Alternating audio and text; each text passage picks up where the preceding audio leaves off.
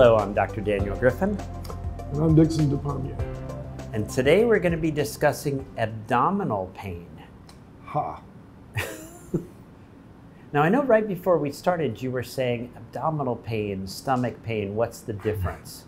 I did say that. Should we talk about that? Would you please? Let's clarify this. When I first went into practice, I had a friend who had grown up in Alaska. And Alaska is a state very far north. It's actually the other side of Canada. So it's very far north. Part of it's up in the Arctic Circle. Yep. He'd grown up there, and we trained together in the western part of the United States, but then he went up to Alaska. And early on, we were talking. I used to go up there every year. And he said, you know, Dan, when I'm examining someone's, what do I call it? Do I call it the abdomen? Do I call it the belly? Do I call it the stomach? And I realized that there's often a disconnect between the language that you're taught in your medical training and the language that people use. That's exactly right. And so when someone says, I have my stomach hurts, my belly hurts, not a lot of people come in and say, I have abdominal pain. No. Right? They don't. They do not say that. That's a generalized term, I think. So it becomes important for us to understand. And some of the patients we might be seeing don't use English as their first language. Right. So it may be maybe a term in another language. And our job as a clinician is to try to understand what is really bothering them, what it is that they're trying to communicate. Sure. And we use the word abdominal pain, but they may use the term belly or stomach. You could be even more precise and say epigastric. And when you say epigastric, I always think of the stomach. Okay. But if that you might not be good, though.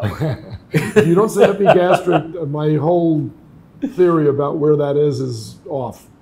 You've got so much small and large intestine that it's hard to know where the pain is referring from to know what to call it. That's basically it. There was a great book that came out about 100 years ago. Oh, I know this book. I know Cope's Diagnosis of the Acute Abdomen. Oh, no, that's not the book I was thinking of. What book were you thinking of? I was thinking of the other book that taught a common language for the entire alimentary canal. And it was called With Gun and Camera Through the Alimentary Canal. Okay. And it was an anatomic small voyage through, and they discovered all of the parts of the intestinal tract and everything else. Okay. It was a fun book, and it was accurate. It was anatomically accurate. I'm sorry. I thought no. that was the book. It just, well, that's perfect. That shows you the disconnect between the MD and the non-MD. When you say a great book 100 years ago about abdominal pain, of course it's Cope's Diagnosis. Isn't that what we all read? Right. I still actually have it. It's a wonderful book. I recommend it.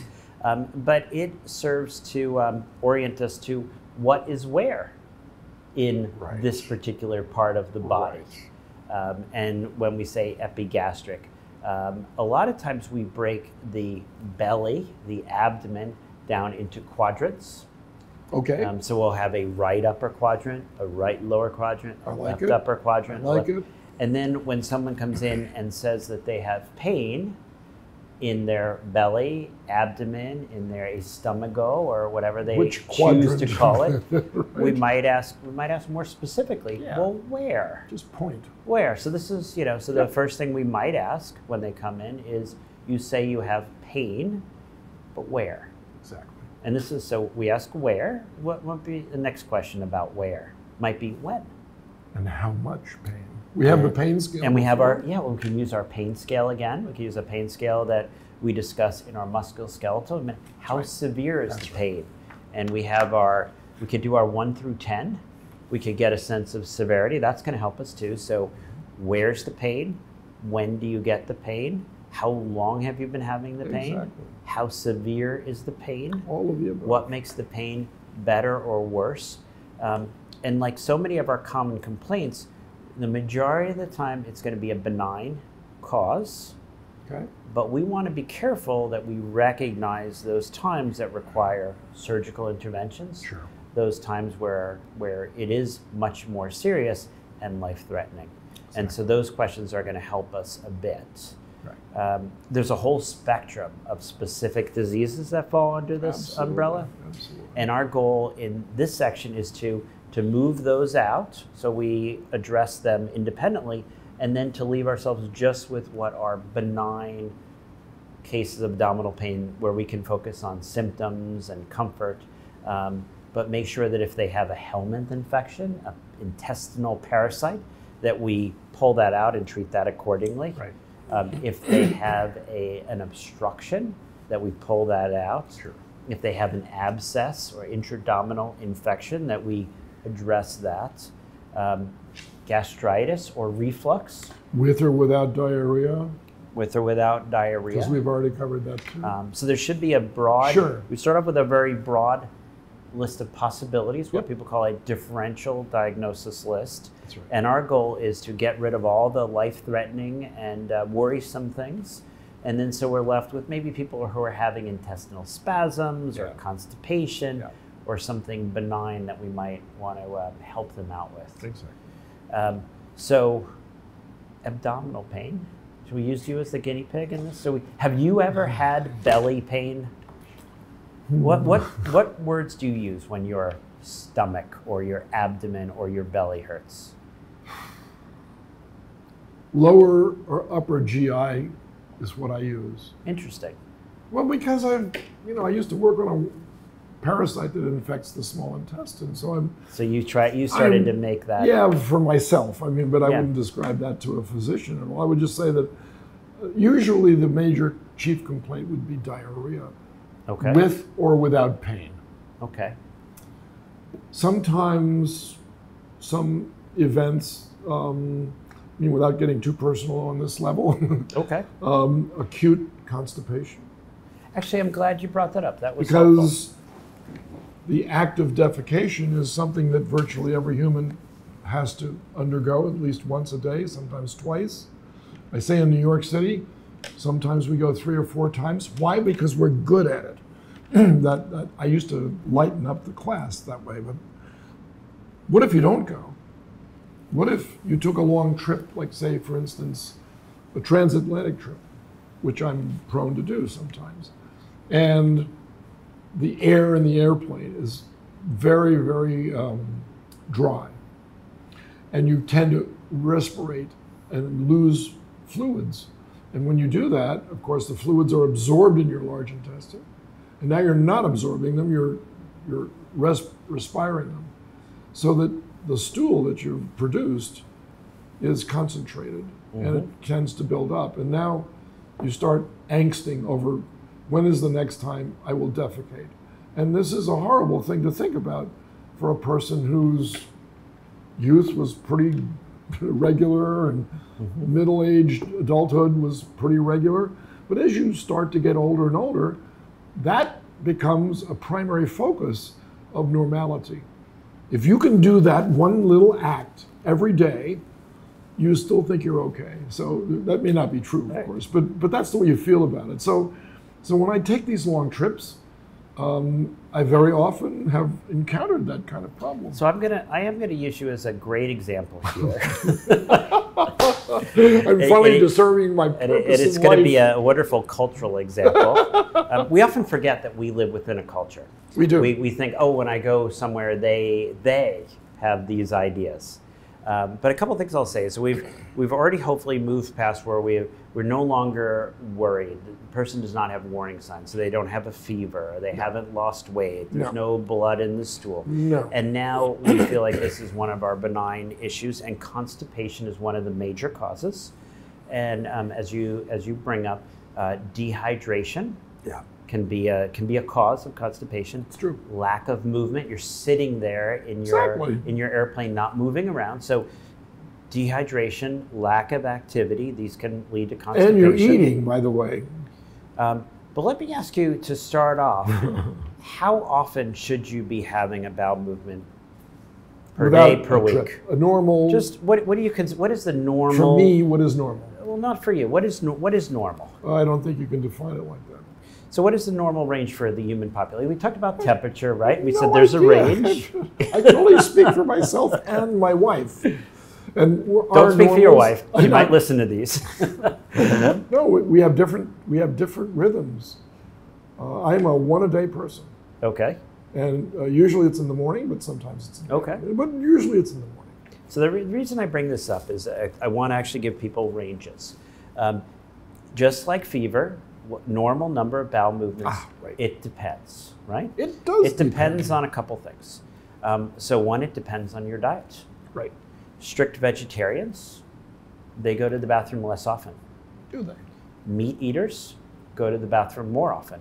Really? And the amount of protein, and particularly animal proteins, in your diet affects your frequency of bowel movements. Oh, interesting. And so it can range from a certain vegetarian on a low-calorie diet once a week up to 3 times a day. That's the normal bell curve. 90% of the population will go between once a week and 3 times a day. Right. Now, there's an interesting thing about, I'll say the United States, the culture of the United States. People, I'm going to say over the age of 70 United States, which I think we might be including Dixon here, is 60 years back, there was, I'll call it the castor oil movement. Oh. There was a belief that was promoted by physicians, by the medical industry, that you had to have a bowel movement every day for health. Correct. And if you didn't, you needed to make sure you did. This is all and true. I had a great grandmother, a wonderful woman. She taught me how to gamble and play cards when I was and smoke and drink. When I was about 5, I think. Not smoke and drink. Tell off-color jokes. May my great grandmother rest in peace and not hear your comments. She was Irish. What do you expect? Yes, she was Irish. She was waiting for me to get older. But which she hasn't happened yet, but it's going to. But she actually had a surgery at one point, and after the surgery, she was given pain medications, and she was constipated, and this was quite upsetting to her because for health, you must have your 1 bowel movement per day. So an interesting thing, when people travel, they may say, oh, normal for me is every day, but when you travel, when you drink less fluids, when you're less mobile, when your diet changes, this is all going to affect the frequency with which you have your bowel movements. And so I think that's one thing for people to realize is that constipation from a medical standpoint is not just that it changed a little from what you're used to. It's that it's outside the spectrum, that it's causing discomfort. Exactly. And it can be uncomfortable to have a dry, potentially impacted amount of feces that you're not able to pass. And so we could always pass it, but it's not easy. We could almost go backwards. So how do we prevent ourselves from getting constipated? We drink adequate amount of fluid. Which they almost never serve in economy fare class airlines. In business class or first class, they'll ply you with bottles of champagne and as much water as you ever want to drink. But the regular passengers don't get that advantage. So for most of you not traveling, with Dixon on your airplanes across the Atlantic, adequate hydration. Or Pacific. Yeah, adequate hydration is a great way of preventing. Absolutely. You have to ask for it, though. You have to ask for it. Well, forget about airplanes, just in life. Oh, okay, fine. Just in life, most of our life will be spent not on airplanes. This is good. You want to make sure you stay hydrated. Yep. And a lot of people in the world do not drink enough water. Right? They might drink their coffee, they might have their champagne, I guess that's what you're drinking sometimes. But they're not drinking enough water, they're not staying hydrated, so that's important. The next is mobility. Yes. You want to stay active. You can't just sit there. Now, many people in the world, fortunately, don't have the luxury, and they're active just as part of their daily life. Yeah, that's right. So that's positive, but hydration, mobility. The next is diet. And your diet is going to actually affect your bowel movements. Vegetarian diets have certain benefits. If you're going 3 times a day, you may be a very protein-rich. You're New Yorkers, I guess. Why do we do it 3 times a day? Because we eat too much meat, maybe? Because we're good at it. No. But what about one of the first things I often hear people say, oh, what I do to keep myself regular is there's a certain fruit that I like to eat to keep myself regular. Have we had dried plums. So prunes.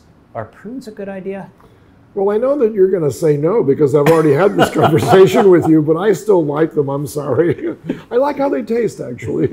What about apricots? So this is why I'm going to talk about prunes. because the way prunes work, and they do work, is they're an irritant laxative. And the way they work is by irritating the colon. And that's not a great way to make your bowels move, is by irritating the colon. Because over time, irritant laxatives can actually do damage to the colon. People can become laxative abusers, laxative dependents. Gotcha. And so we want to be careful. We Gotcha. want to avoid those. There are certain osmotic laxatives. If you're very careful in a slow introduction of fiber, then that can be helpful. If you throw fiber at a constipated person, they're going to become more constipated. You're not going to make things better. This is true. This is true. So the idea is to get here early and give this as advice before someone becomes constipated. Right. If, for instance, they're having spasms, which often happen, then sometimes we'll actually recommend dicyclomine, which is an antispasmodic, or hyoscyamin. These are things that are going to actually relax when someone has just, we'll call it benign intestinal spasms. Oh. So there are definitely a lot of symptomatic things we can do, but the biggest one is going to be fluid, diet adjustment, and mobility. All of the above on an airplane are almost impossible. It's tough doing laps up and down the aisle on an airplane. So. Yeah, and you will notice when you travel, and perhaps this will be not just for patients, but for clinicians traveling to areas to provide care, is they might be on that airplane. That's right, exactly right. And so think of ways, maybe you're going to bring an empty bottle that you can fill once you're through security. Yeah. So when you get there, you're not there having all these benign intestinal spasms, constipation, bloating, and other issues. Yeah, no, I got it. Good advice. Good advice. All right. Well, thank you for joining us, and hopefully you won't be suffering these common complaints. See you on the next trip. Okay.